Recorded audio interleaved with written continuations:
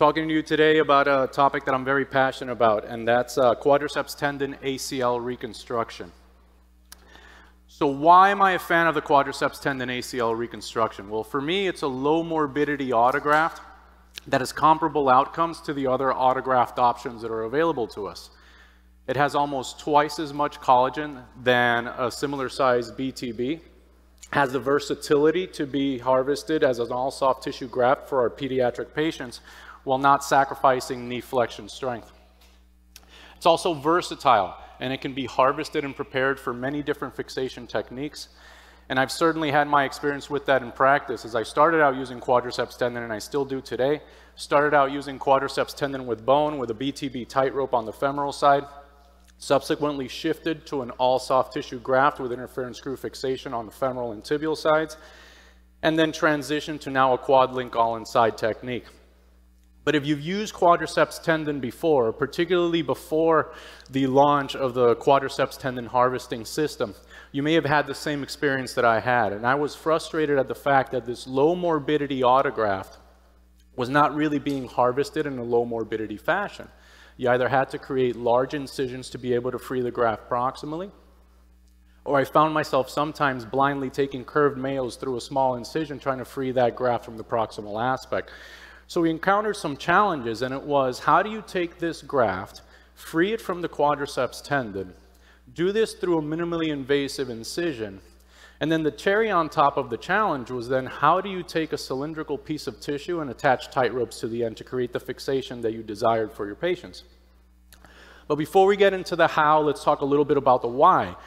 So this graft performs similarly to BTB, and it's been shown in the published studies, and if we look at the SOS data as well, it's almost a parallel line when we look at the VAS and we look at the same knee scores. Pretty much similar performance up to 2 years in the data that we have.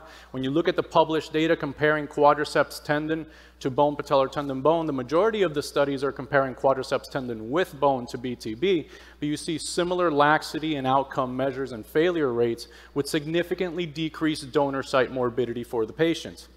Now, direct comparisons with a soft tissue graft show no difference between quad tendon bone and all soft tissue, but there were no comparisons to an all soft tissue graft with BTB, and recently this year we published our data on this showing similar failure rates to that published in the literature between 0 and 5% and equal patient-reported outcome scores. When you compare it to hamstrings, the results show similar clinical outcomes, stability and morbidity to hamstring grafts, with greater graft maturity on MRI at 6 months and less pain immediately post-op. When you do look at larger studies, the Danish knee ligament registry data did show a slightly higher failure rate comparing quad tendon to BTB and hamstrings. However, this 4.7% failure rate is also still within that 0 to 5% reported in the literature. 2 more recent systematic reviews published in the last 2 years place quadriceps tendon performing above hamstrings in terms of laxity and failure rate, and echoed the similar findings of less donor site morbidity with equivalent laxity measures and failure rates to BTB. So as the data compiles, there's more and more data justifying or screaming for the use of quadriceps tendon as a reasonable alternative for your ACL reconstruction. So once you've convinced yourself that this in fact is a reliable option, now we need to learn how.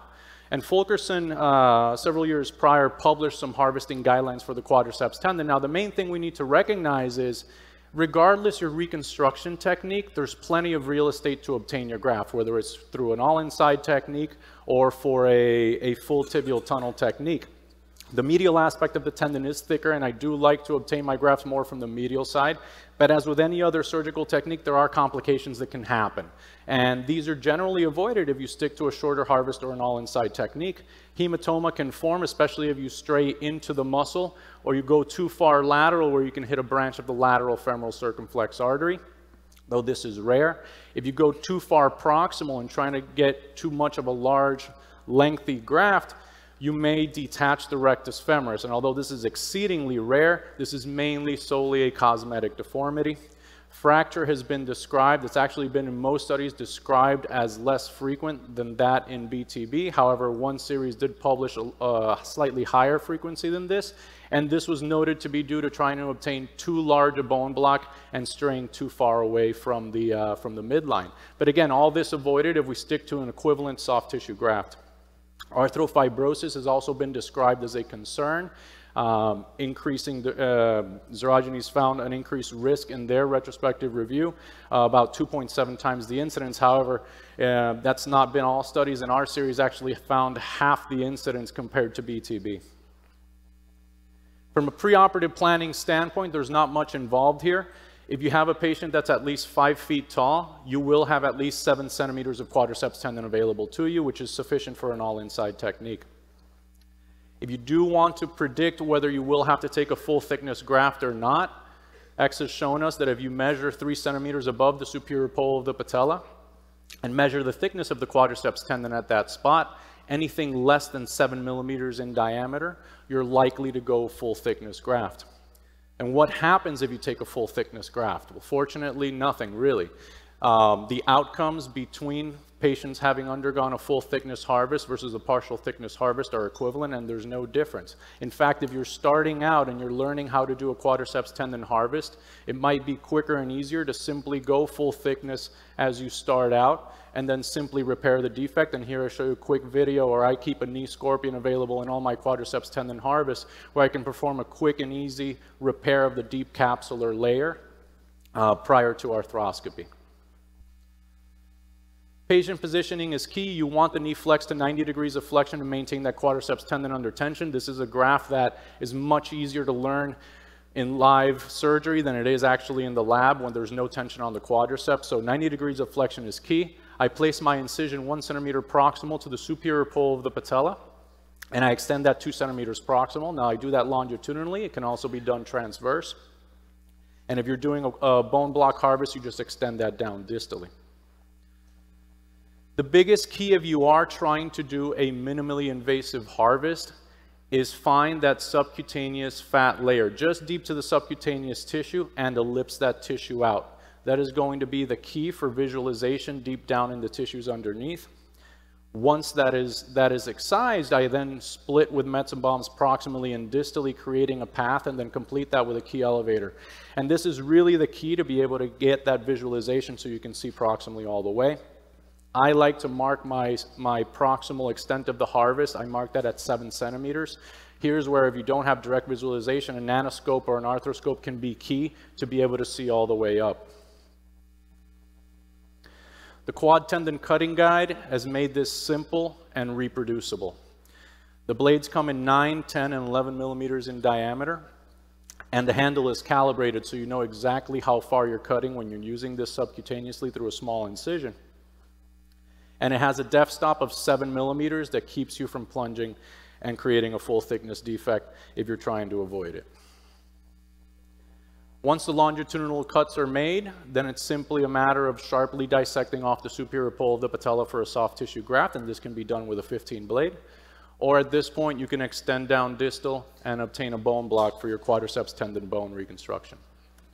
But by far my favorite piece of equipment, and what really changed the game for me in that transition from quad tendon bone to doing a minimally invasive all-inside technique, has been the quad cutter.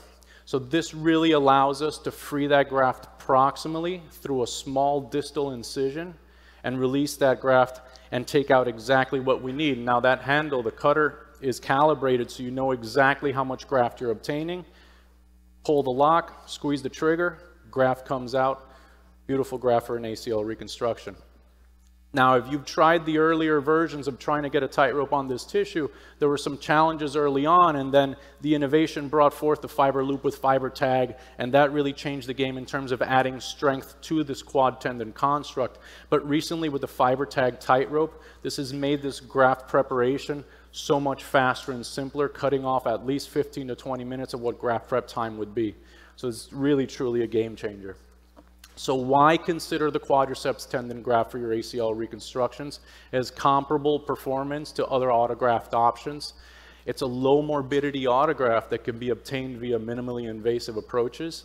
And the innovation brought forth in the quadriceps tendon harvesting system and the FiberTag tightrope for fixation make this a truly simple, reliable, and efficient option for your ACL reconstructions. Thank you.